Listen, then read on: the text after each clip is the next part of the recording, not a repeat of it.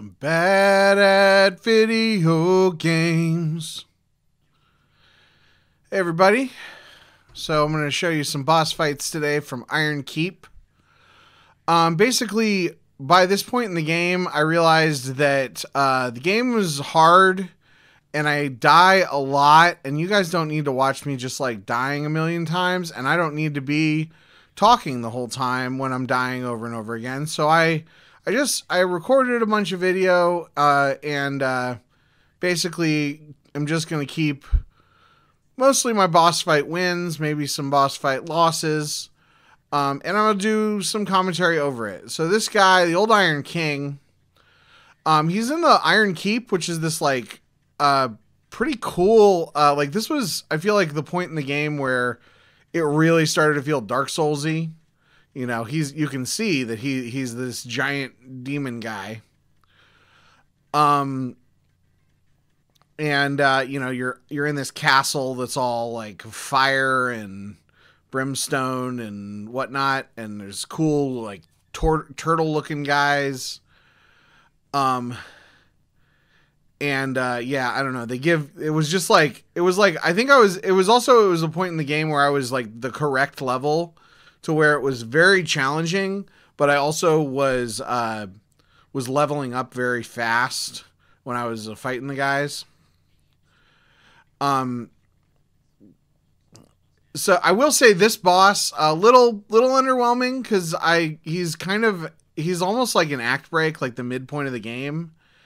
Not quite the midpoint of the game, but I don't know. He's definitely one of the more memorable like encounters, but the actual fight left a little to be desired because he's not. I like my boss fights when it feels like it's a real person and not just like a series of events or not even a person, but like if it feels like if it feels like I'm fighting a you know, like an AI, like something that can run around and is gonna do different things based on me, based on my actions and all that stuff, but also like that is literally going to, you know, they could go get a cup of coffee afterwards. Like the smelting demon. So yeah, I beat that the previous guy. I beat him. It took a lot of tries the first night, and then I read a strategy article that basically told me how to beat him, and it was much easier. This guy, once I beat the Old Iron King, he's actually like midway through the Old Iron King is actually the end of the level. This guy's like midway through the level, depending on how you go. And looking back, I think this was one of my favorite boss fights in the whole game. I'm realizing now that the armor that I used in the late game was like his armor. I bought it from a vendor. He didn't give it to me, but still definitely it was his armor. My only issue with this fight was I don't love that he's on fire, so if you get too close to him, he does a little bit of damage to you no matter what. Not, you know, not ideal. And then I died to him a bunch of times, as you can see here. And again, and again, and again.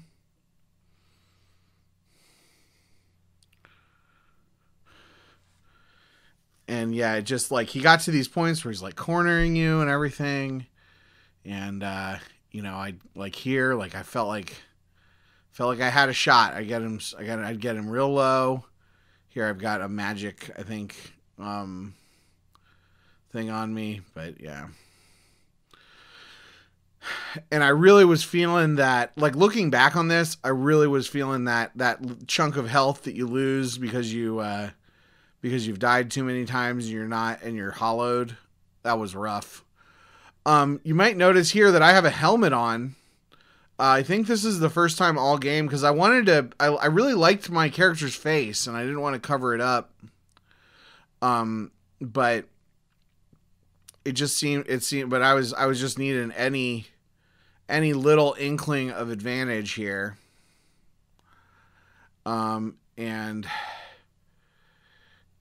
just I must have not either. I think it was at this point in the game, you can't like reliably get humanity, or whatever the item is that restores your humanity.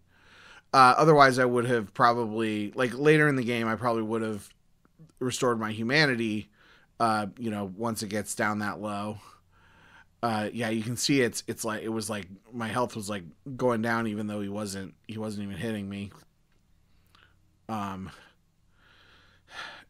Yeah. Oh man, this is a heartbreaker.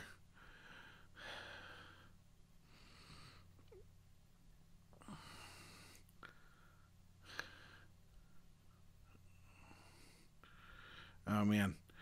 So but yeah, you can see, but it's like you can see that this boss fight is so much more dynamic than the the old Iron King boss fight was. Like he's jumping around, I'm running around. I'm not just trying to avoid his scripted attack. But yeah, it was just like this. I was just feeling like, although in this fight, watching back, I definitely took a bunch of hits that I probably could have avoided if I was a perfect player. But I just felt like no matter how many times I dodged him, like I was taking damage when I got too close to him. So here is where I made some choices. I went through all of my items. It's sped up here because it takes a little while. And just picked the item that had the most fire resistance for all of the slots. And this is what I got. This is what I ended up with.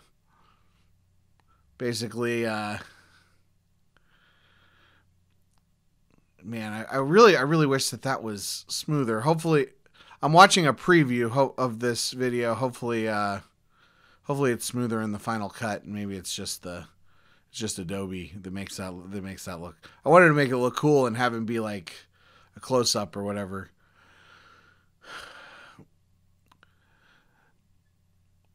So I love Dark Souls 2 not having the enemies respawn if it's going to have these long run backs. I must not have died to this guy too many times if there were still enemies respawning. Those things, the water, if you put the water on you, then it helps with your fire resistance, supposedly, in one of the articles I read. I don't know if it's true or not.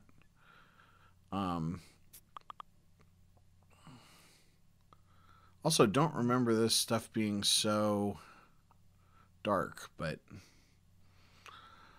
all right, we're almost there. See, such a run back, but this is a cool looking level, and imagine there's like archers and people like shooting at you and everything. But yeah, I'm here in my bikini, which is like it's like a mage. I think that armor's from like a mage. But literally, first time I pull it off, you can tell because we're almost 10 minutes into the video.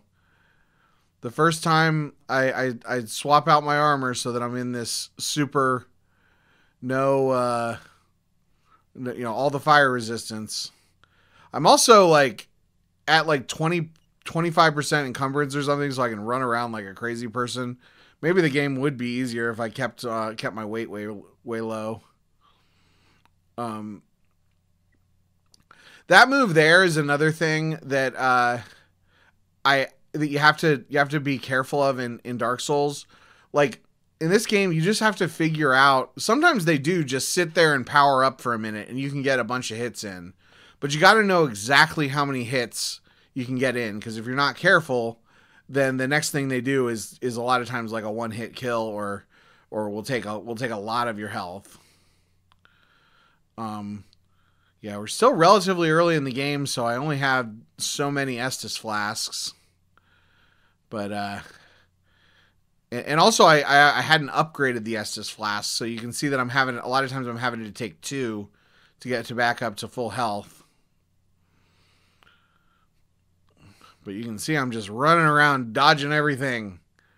This is what Dark Souls is all about, though. Seriously, like, you know, balancing the dodge and the gear and the and you know, your heals, running to the other side of the stage so you can get your heal going.